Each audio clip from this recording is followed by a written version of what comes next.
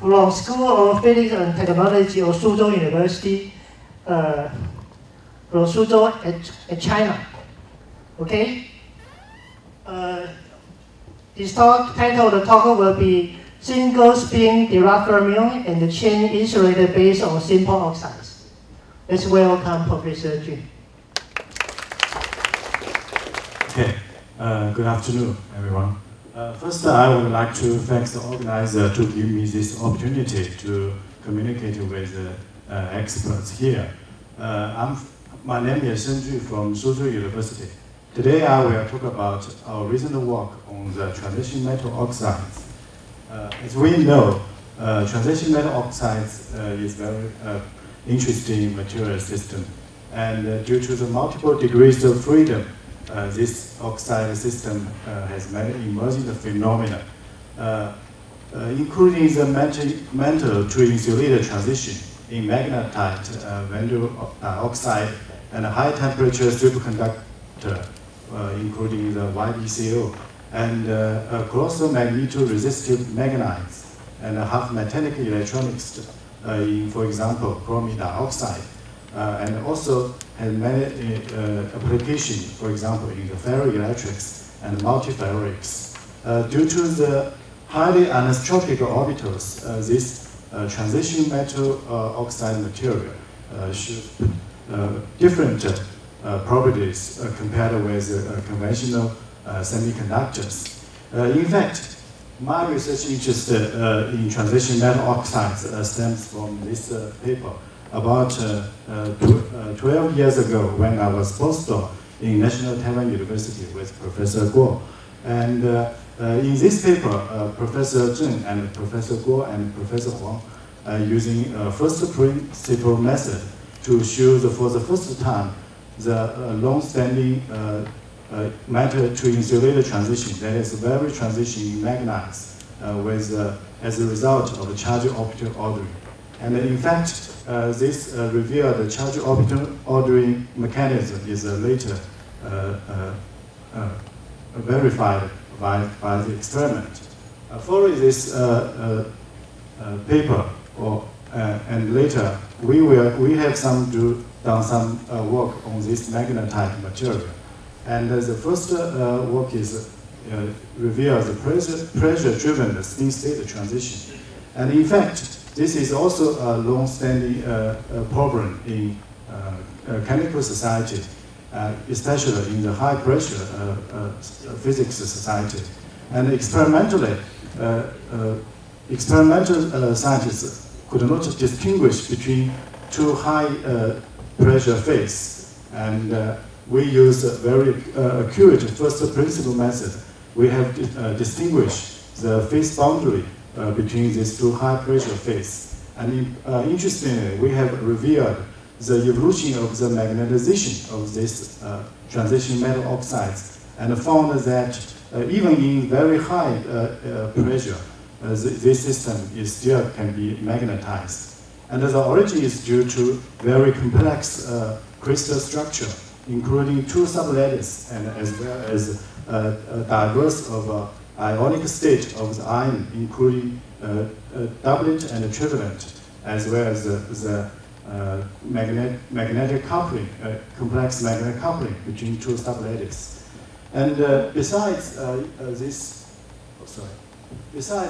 older military transition metal oxide material, in fact, transition metal oxides also play an important role in the hot topic. Here I just show the role played by the ferroelectric material in the photovoltaics. As we know, due to the energy problem, people try to find the suitable band gap material to satisfy the harvest sunlight absorption. And however, due to the Shockley Quasar limit, the upper limit of the absorption or the photo conversion efficiency is less than 50. And finding a suitable band gap material is very important.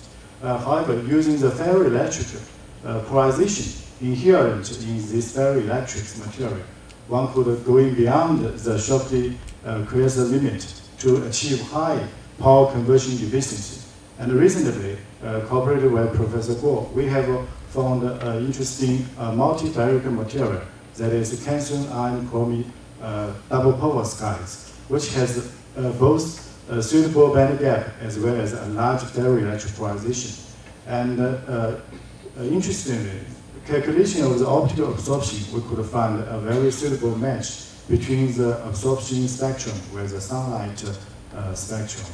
And for the double perovskite structure, we have two different transition metal ion in the B site. And the spin degrees of freedom is the anti-ferromagnetic coupling. That will introduce antisymmetry between the spin up and the spin down channel. And this will need a symmetry between the sunlight absorption between two spin channels. And consequently, the photospin current will be spin polarized. So use this particular multi-Dirac material, we could achieve spin polarized photo current. And we also connect the photophotonic field with the spintronic field. What I today focus is the oxide interface. Since this symposium is focused on the two-dimensional material. And for the oxide material, it is very hard to achieve atomically thin monolayer. However, scientists are trying to construct the heterointerface to achieve the two-dimensional transition metal oxide. And the first example is the observation of the conductivity state in the two insulating interface. And this is a lanthanum aluminum oxide and also the strontium titanium oxide. And at the interface between these two perovskites, insulating conductivity state is formed. And expert scientist Stuart Parkin is very excited by this observation. And also we can find the conductivity at the heterointerface can be controlled by external gating. And so scientists believed that use this heteroarchitecture method, one can combine many degrees of freedom or active degrees of freedom in transition metal oxides, including spin, charge, and order. For the physical understanding of the two-dimensional electron gas at the heterointerface, scientists have many explanations. Since this is an oxide material, it is inevitably that oxygen vacancy preserved in this at the interface. And the oxygen vacancy will introduce extra electron carriers, and so the interface will be conductive. And also another explanation is the calcium mixing. So the lanthanum is a triplet state. When it migrates from LL to STO, it will give rise to additional electron, making the interface conductivity. However, experimentally, the most important observation is the thickness dependence of conductivity. That is, when the thickness of LL is small, the interface, heterointerface is insulating. Only the thickness of the LL is larger than 4 units, the heterointerface will be conductive. So it will naturally come to the explanation based on the polar catricity. That is, a polar material deposited on a neutral one. When increasing the thickness of this polar material, it will be a charge transfer from interface to from surface to the interface. So the heterointerface will be conductive. So the detailed explanation is here. Here is the polar discontinuity at the heterointerface. The up two panels give us the information of the electron doped case, and the two down panels give us the information of a hole doped case. For the unconstructed system, we can find the divergency of the electrostatic potential. So for this unreconstructed system, it is unstable. So for the diversity of ionic state of transition metal ions. So it is easily can change the electronic state of the titanium. So for the electron doped case, we can find a charge transfer of 1/2 from the surface to the interface. So the unoccupied titanium 3D orbitals will be partially occupied. So it is electron gas. However, for the p-doped case, it is harder to change the oxidation state of either the strontium or the oxygen. So the consequence is at the expense of the oxygen vacancy. So for the p-type heater interface, the system is still semiconducting. On the other hand, we can using external method or the extrinsic mechanism to tune the interior electron density as well as the density of a localized moment to change the magnetism at the heater interface. Here, just to give you example of the magnetization at this LO and STU. By tuning the density, we can change the super-exchange as well as the ferromagnetic super-exchange. So we can achieve many kinds of magnetism, including the condensed dilute case as well as double exchange ferromagnetic case. Since the polar discontinuity is very popular in the magnet, in the transition metal oxides, here this slide just to give you, we can change the A site elements as well as B site elements to achieve many kinds of contribution, including the polar hypertrophy or the polar discontinuity. So there are many choices of, for example, in the B site, we can choose from titanium or magnetite or iron. And also the A site, we can combine many choices of combination and to achieve very particular or exotic electronic state. So our starting point is replacing STU with some magnetic material. So the first example is perovskite strontium magnites. And we can find in this material, it is an insulator. And the magnites with oxygen or hydrogen environment, the 3D orbital will split into triplet T2G and doublet EG. For the parent perovskite SMO, we can find it is a G-type antiferromagnetic. So the question is, if we use polar discontinuity or the charge transfer in the superlattice or the heater interface, can we change the insulator to the metal as well as the G-type antiferromagnetism to the ferromagnetism? So to do this, we construct LL and SMO superlattice. We distinguish 3 kinds of superlattice structure. The first is the superlattice with only N-type heater interface. And the second is superlattice with only P-type interface. And the third is with both N-type and P-type interface. And for the result is here. Before the reconstruction, we can find SMO displays G-type antiferromagnetic ordering. However, when constructing the N-type superlattice, the electron doped in the unoccupied EG orbitals, and will mediate a double exchange kind of ferromagnetism. However, for the P-type, it is hole doped, so it will not change the magnetic ground state, and the system is still the antiferromagnetic ordering. However, for the NP-type superlattice, since both the N-type interface and the P-type interface is here, so the whole system displays a zigzag potential. So the charge transfer is non-uniform in the whole system. And the electron will concentrate at the N-type interface, and the hole will concentrate at the P-type interface. So the finding is here.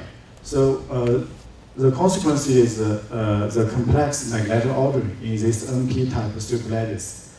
Here we just use this free example to show the evolution of the magnetic ordering at the superlattice. We can find when we increase of the thickness of LL, the N-type interface will become ferromagnetic coupled.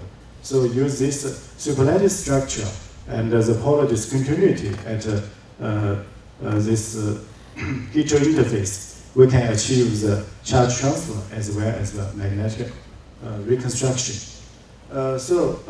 We have a two-dimensional electron gas that is spin polarized. So it is natural to ask if we have the opportunity to realize spin polarized two-dimensional whole gas. The answer, of course, is yes. But for magnetites, it is very hard, since the valence state is mainly from the oxygen p side, as mentioned before. The oxide state is rarely to change.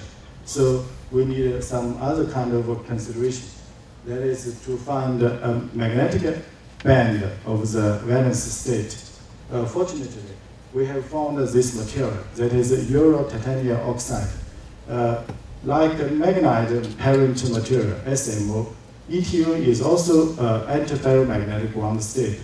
And the localized 4F spins localized at the Euro site, and it is coupled antiferromagnetic from its neighbors. And due to the coupling is very subtle, because the direct exchange coupling between Euro ion is ferromagnetic, and the super exchange coupling via the oxygen is also ferromagnetic. And the super exchange coupling from the titanium unoccupied D state is antiferromagnetic coupling. So one can change this magnetic ordering by the, for example, here is the string. Rapi and Filia has revealed that using the biaxial compressed string, one can change the system from antiferromagnetic ferroelectric system to the ferromagnetic ferroelectric system. And in fact, several years later, experimentally has realized such tuning of magnetic ordering by epitaxial string. So what we have to do is to construct the oxide heterostructure using the polar discontinuity mechanism. We have constructed both N-type and P-type and NP-type superlattice. For the N-type, that is electron-doped system, we can find in all the systems we studied, the ground state transistor from the antiferromagnetic ordering to the ferromagnetic ordering. And the electron is located at the unoccupied titanium 3D side, and it is only partially spin polarized. For the hole doped case, we can find the electron band structure here, which is hole doped, and the hole is mainly from the Euro site, that is a 4F state. And interestingly, this system is a half metal that is conductive at the upspin channel and insulating at the downspin channel. And the origin of the ferromagnet could be explained here. So before reconstruction, we can find that the band gap is opened between the occupied 4F state of the one spin channel to the unoccupied titanium 3D state. And when the electron dope is doped, the system changed from antiferro to the ferromagnetic case. And we can find the consequence is negatively spin polarized titanium 3D D electrons. For the hole doped case, we can find partially fully occupied 4F state will be partially occupied. So this is a main result. We also constructed the NP-type superlattice, where N-type interface and P-type interface coexist in the system. And in all the cases, we found the ground state is still the G-type antiferromagnetic, and it is also insulating. However, for some cases, when we change the system from the G-type to the ferromagnetic system, we can find the system will transistor from the insulating state to the conductive state. We just focus on this case as listed in this slide. It has a very particular kind of band structure. We can find that in the ferromagnetic state, both the electron and the hole are fully spin polarized. And we can find the electron stems mainly from at the titanium side, and the hole is located at the Euro side. And the energy difference between here is the hole is stable compared with previously photon-excited electron hole system. And also we can find due to the very limited distance between the electron and the hole via the Coulomb coupling, this electron and hole will be paired, and at the low temperature it will be condensed to form the so-called spin superconductivity state. And for this state, unlike the conventional superconductor, which is composed of a Kubo pair with charge 2 and spin 0, here is a charge 0 and spin 1. As explained by Professor Sun and Professor Sheng in the Peking University, this condensation of the particular spin triplet state will give rise to spin displaced transport. So in our case, we have used the transition metal oxide superlattice to realize such an interesting electronic state. So above is to do the heterointerface to transform the insulating state to the metallic state. Next, I will give you an example. If the parent material or the bulk material is metallic, what is the consequence when the quantum confinement is happened? So the example is chromium dioxide. In the bulk material, it is crystalline in the rutile structure. And here is the electronic density states. We can find it is half metal, and the origin of the half metal stems from the so-called double exchange. Since at the chromium side, it possesses both localized dxy orbital and delocalized yz plus zx orbitals. So the electron will hop between this neighboring chromium oxide via the double exchange, and so the system displays a half metallic electronic structure. What we have to do is to construct ultra-thin chromium dioxide structure. So we have studied two cases. The first is superlattice case. That is, chromium dioxide is confined between the insulating titanium dioxide. And another case is to mimic the thin film growth. That is, in the titanium dioxide substrate, we have growth the chromium dioxide. When the thickness of the chromium dioxide is decreased, we found metal to insulator transition. Interestingly, in the critical thickness, we found unusual linear dispersion electronic state in both cases. And this is if you use the superlattice case, and this band structure is ultra-thin film case. And we have plotted the 3D band structure. We can find when the spin orbital coupling is opened, a band gap is open. And interestingly, the gap is 3.0 milli eV, much larger than the experimentally example of the chromium doped topological material. And also we can find only when the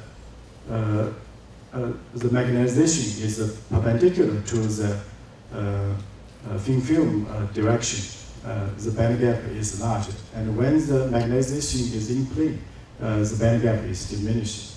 So we use this chromium dioxide ultra-thin film, or the quantum confinement. We have realized the so-called quantum Hall quantum enormous Hall effect that is a insulator.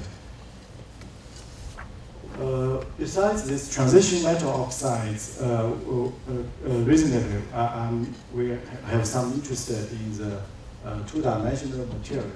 And the first example is this monobia nitride. Since I'm still interested in the spin polarized system, so I have searched the literature that processes spin degrees of freedom. Interestingly, this nitride material is realized, is synthesized recently. And Professor Yang and his collaborator has done some ab initio calculation of its monomer. And it is revealed that although the bulk display non-magnetization, and the monolayer is ferromagnetic. And interestingly, by tuning the epitaxial string, we can change the ferromagnetic ground state to the antiferromagnetic ground state. And what we have to do is just to show the band gap opening in this material. And we found for this material, it is a monolayer, it is a metallic. However, when we use the hydrogen or some chemical unit to passivation, we could achieve matter to insulator transition. And the total energy calculation, we found this, this passivation is stable. And what we next do is to show the real electronic state of this transition metal dinitride. And as we know in this morning, the electronic structure is very different to calculate. Since in the two-dimensional material, the screening is very different from the bulk. Here we just give you the example of 1s state and a 2s state in the real space. And we can find the electron-hole interaction is very different depending on the separation between electron and hole. So we need GW and plus Basel-Sobieter equation method to find the accurate band structure. Here is the basic results of our findings. We can find for the hydrogen passivated system, the system possesses very large band gap. It is around 0.2. And also based on Basel-Sobieter equation, we found the first absorption peak is located at 2.4. with a binding energy around 0.8. It's very huge binding energy. On the other hand, we can find by replacing or by choosing the different chemical unit, we can finely tune the band gap as well as the location of the first absorption peak. For example, for fluoride, the first location absorption is located at 2 electron volt. And for the chloride, we can find a much lower absorption peak is found. We can, next is the band alignment and the type 2 heater structure in this system. We can find the band alignment between this system. And what I want to say is, just to say is, by tuning the chemical passivation unit, we can tune both the band gap and the band alignment between this 2D material. And also, we can form the so-called type 2 heater structure to achieve the electron-hole separation. Okay, let me end my talk here. Thank you very much. Many thanks for the very nice presentations. Question, comment? Yeah, please.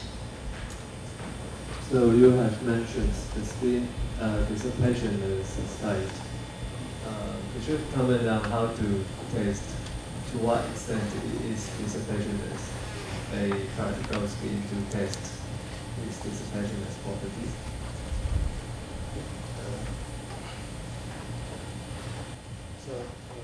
Our conclusion is based on this theoretical paper proposed by Sheng and Xie.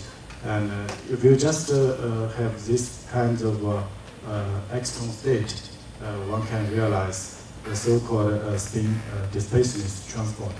And in our superlative structure, it has happened that both the electron and the hole are spin polarized, just separated by a very small distance. And by suitable Coulomb interaction, this electron hole can form this pair state. And at a low temperature, it is expected to condense into this spin displaceless transport electronic state. How do you see its dissipationless? How do you see its being dissipationless? Do you have a way to test this out? Okay. At present, I just show you an example in transition metal heater structure, and later maybe I can go on to further calculation to show the transport.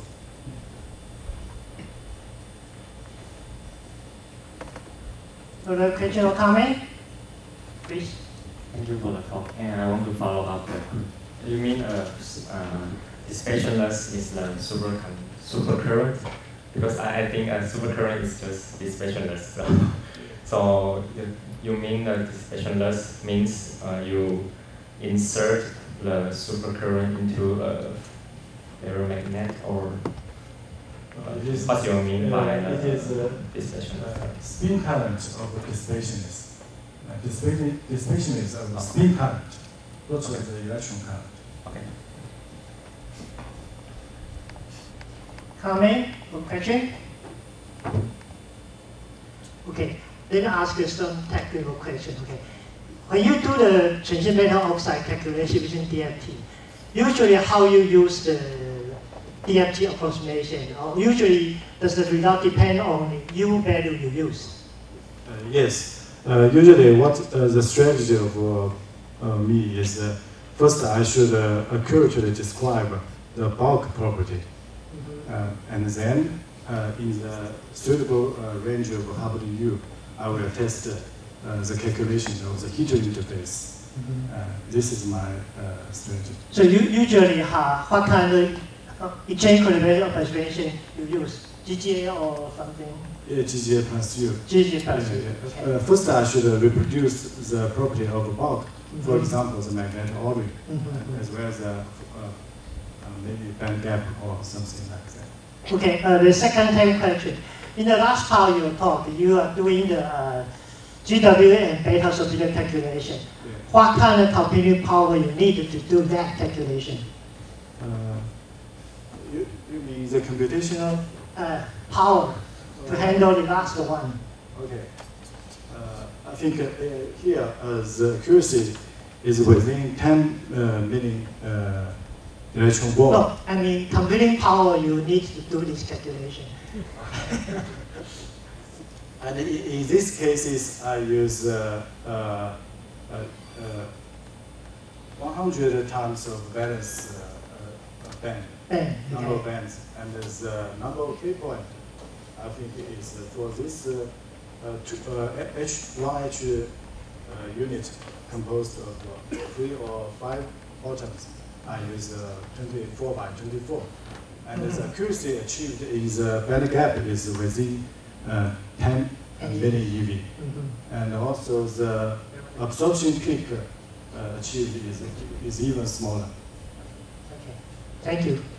Okay, Sorry, he hasn't answered your question. how many nodes, how many core, how many power? And for this case, I use around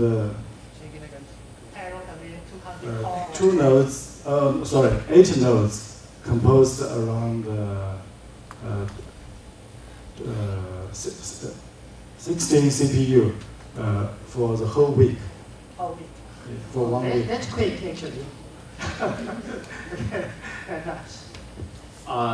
What are the formation energies involved in your passivation of your structures? Is of the order of electron volt. Well, for the, say, ON2H2 or F2H1, what are the formation energy values? Okay, it's around 1 electron volt. Okay, and have you checked the phonons for the fluorinated and the chlorinated structures as well? Yes, similar as the hydrogen passivated, both fluoride and chloride passivated case is stable. They're stable. Yeah. But have you looked at the phononic gaps? Because there's a phononic gap that is opened in the case of the hydrogenated, phonon dispersion. So, can you comment on how the phononic gap changes as you change the, atom that you passivate with? Okay. So there's a gap between the acoustic modes and the optical modes. Yeah. Okay. Okay. I will consider this issue later. Yeah. Thank you. Yeah. When you calculate the oxide interface, right, you change the doping, right?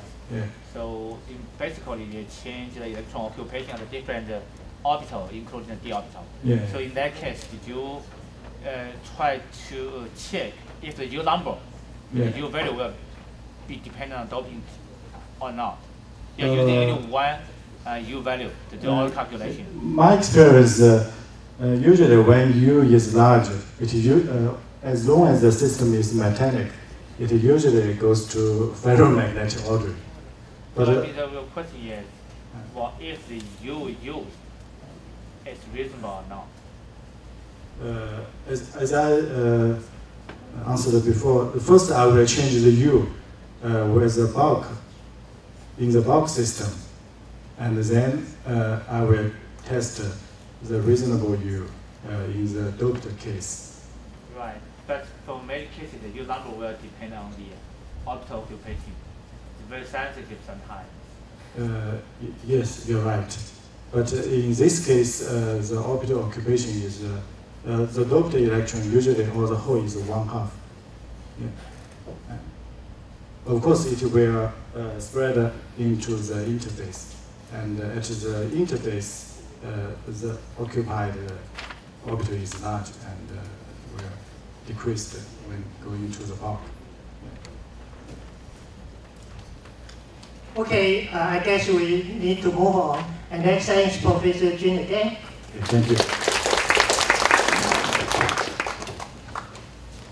And now the third talk will be given by Professor